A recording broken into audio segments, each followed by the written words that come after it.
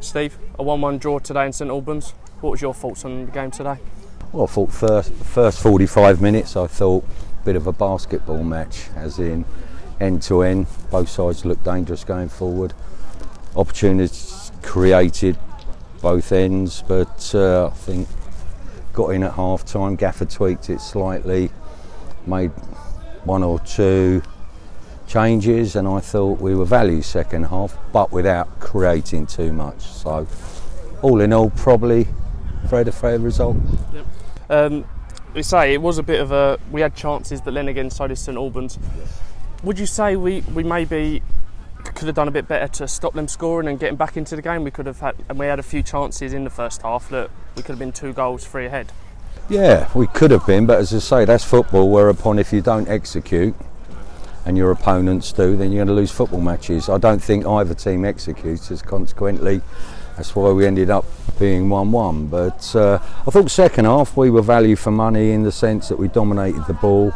They had a spell for 10 minutes just after half time, but no, as I say, we went up a level and I thought could have edged it, but the draw's a fair result. Yeah. And there was a start for Josh Johnson, who's come in on loan from Oxford.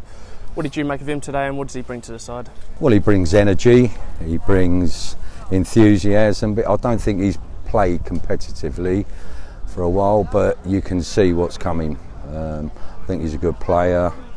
As I say, just fitness, and he should be okay.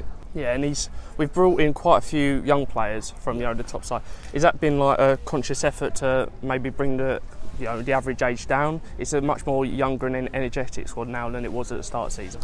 Yeah, I think the gaffer, he will play anybody. If you're old enough, you're good enough. So he hasn't got a problem playing youngsters, and he's taken a chance on 2 or 3, and I don't think they've let us down at all. They've been superb. Sammy at the back, Marvin been superb. Run out of legs a bit today, but the gaffer's got no fears in playing youngsters if they're good enough. And it's a club that you know well, St Albans. You've worked here for the last few years. What's it been like coming back today? Well, I have to say, it's not about me, but everybody here greeted me. Chairman's just been over to have a chat with me. Fantastic people here. I was here for a couple of years. We turned it round when they were struggling. We lost 3 games in 35 over a consecutive period, but no, I got the call from Douse to become a Dart. It was a no-brainer, and here we are. Brilliant. And now Slough Tuesday. It's going to be a tough going there on a Tuesday night away. But what are the side expecting from that?